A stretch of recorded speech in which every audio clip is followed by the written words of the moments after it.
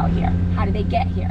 The Pekin Hill Trust, a volunteer from the Pekin Hill Trust will bring them out and drop them off, or they can walk out. Or sometimes they'll hire one of us to drive them out.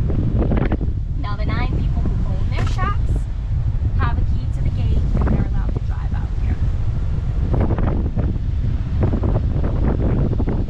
Now there's lots and lots of bayberries out here. I'm seeing a lot of the berries starting to pop out. This shack, you can see just over, you can see just the roof of it if you look over your right shoulder. Oh yeah. This is privately owned right now, the Bratton Shack, or Schuster Shack. Lawrence Schuster lives in this. When he passes away, it will get passed down or turned over to the government. Now this is the Thalassa Shack. The government owns this. Pekin Hill Trust leases it. This bucket with the on the metal post, all of the shacks have these. Any idea what these are for? Just take a guess. That's a good guess. A lot of people guess that. No, it's water. The wells. All of the shacks have hand pump wells.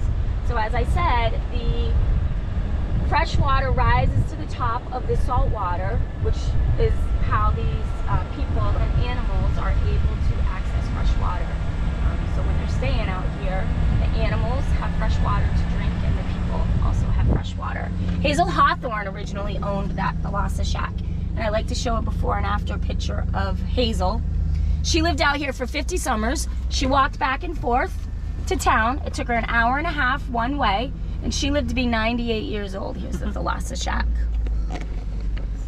Thalassa means goddess of the ocean. Oh, beautiful. You can put your name in the lottery for the chance to stay in that one. And that one's right on the water, right over the dune is the water. Look what? How grassy that section is. Yes, and that's because that's protected from the salt spray of the ocean. And you'll see that as we go.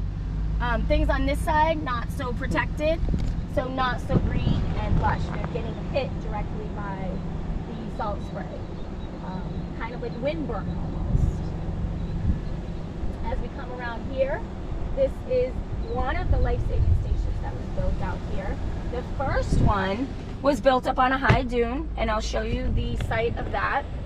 It was built up on a high dune, and because of erosion, it slid right down the dune and floated away out to sea. It wasn't being used at the time.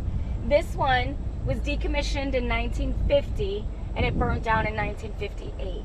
But when that first one floated away, they pushed this one back so it wouldn't float away as well.